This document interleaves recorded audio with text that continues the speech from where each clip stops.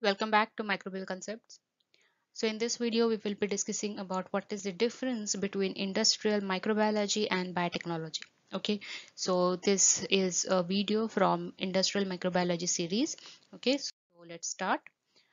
So basically, both of these subjects they are considered as sub-disciplines of microbiology. Okay, that means they come under microbiology itself.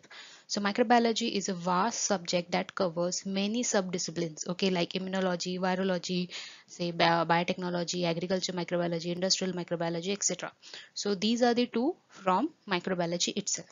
Now, what is the difference? So industrial microbiology it encompasses practical uses of microbiology, like often fermentation, to produce economically important products like enzymes, vitamins, beer, wine, single cell proteins, and antibiotics. Okay, so these are the products which many of the bacteria or microbes they have the ability to produce by themselves. Okay, so we are just using their ability or their capacity, we are exploring them, and we are exploiting their ability, okay, to produce some of these economically important products. Okay, like enzymes are produced by all of the microbes. Okay, just the enzyme system may differ according to their um, what we can say, uh, their habitat, or what capacity they have. Like for example, only the starch hydrolyzing bacteria can produce amylase. Okay, not all the bacteria will produce amylase, so that's the difference. So we use those particular microbes we have the capacity to produce such enzymes, and we use those bacteria to produce large scale enzyme as the economically important product. Okay, same goes for single cell proteins. Okay, same goes for antibiotic.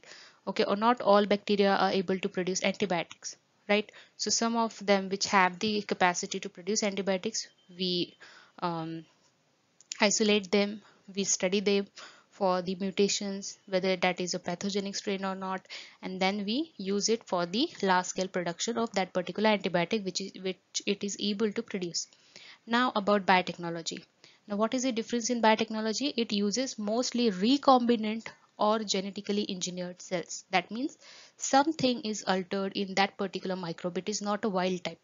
Okay, and then that particular culture or that particular bacteria is used further for production of sophisticated products like monoclonal antibodies. Okay, or you can say like insulin, that is also a product of biotechnology.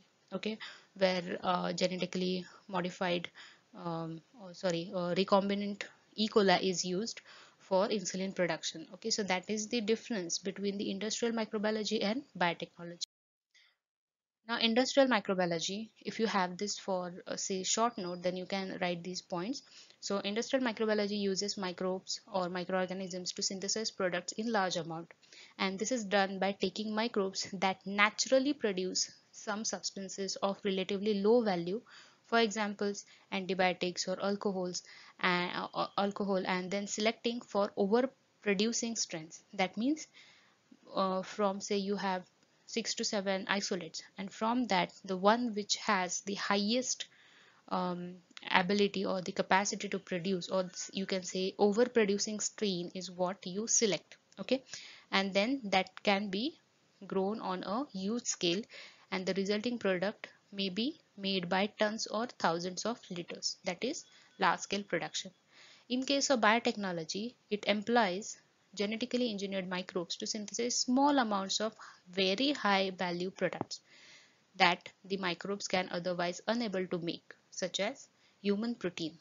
Okay, so that is the difference, and some of the products or examples are like you can list some of these. So in case of industrial microbiology, you can produce antibiotics, enzymes, food additives, alcohol.